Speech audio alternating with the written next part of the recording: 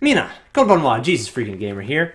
Psalm 62 is where I'm at, and this is going to be a completely clear-cut message. It's like, I wouldn't say there's a contradiction in Scripture here, but rather there's a contradiction in human nature that I feel like the Scripture here alludes to.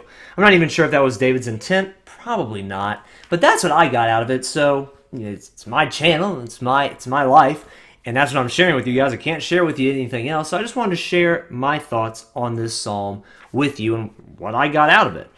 The first verse is going to be Psalm 62, verse 7. In God is my salvation and my glory, the rock of my refuge, and my refuge is in God. Back up to verse 6. He only is my rock and my salvation. He is my defense. I shall not be moved. Now, all of this stuff sounds really, really solid, right? You know, God's there for you. He's got you. You're not going anywhere. You're fine. You're strong. You're safe. You're saved. You're glorified. You've got all this good stuff, right? And then you back up to verse 2. Well, actually, let's go back to verse 1. I'll start it with the first verse this time. So start at verse 1. Truly my soul silently waits for God. From him comes my salvation. He only is my rock and my salvation. He is my defense. I shall not be greatly moved. What we see in the first two verses, we don't see someone who's completely safe.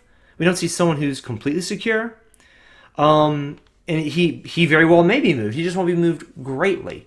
So he's not in a perfect position.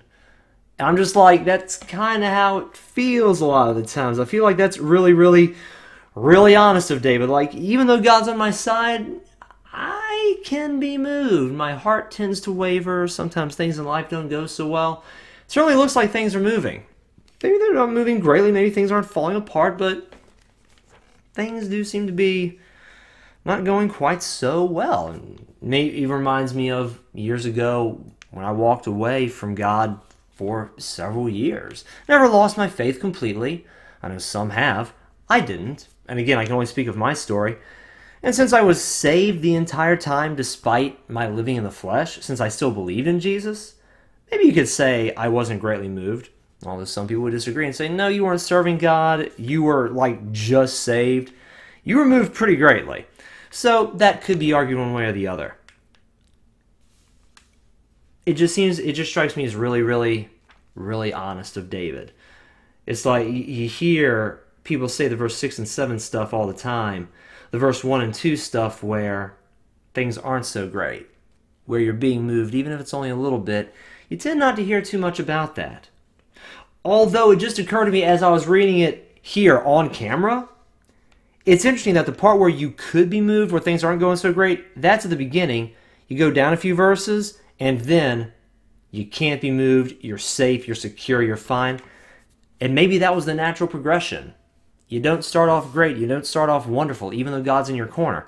And as you get closer to Him, as you gain more security in Him, as you have more faith in Him, as you learn to know Him and you draw closer to Him, you see how secure you are, and you see, you know what? I'm really not going anywhere. I can't be moved at all. My God's got my back, and I'm not going anywhere. It is blessings and good stuff and complete security and defense from this day forward. And maybe that strikes me as like a good natural progression in a song, and in life itself, in faith. That strikes me as kind of the natural progression. You don't start off like this immobile rock, but eventually you get to a point where you're not going anywhere. You are completely secure. And maybe that was the intent of Psalm 62. So, thinking along the way, I didn't even get all of that out of it the first time I read through it just a few minutes ago. So, it's kind of cool to share not only my first thoughts, but what I got on the fly on camera. So, there you go. That's as real an experience as you can get right there. So, thank you very much for watching this video. Hopefully, it blessed you. It blessed me. I love you. God bless.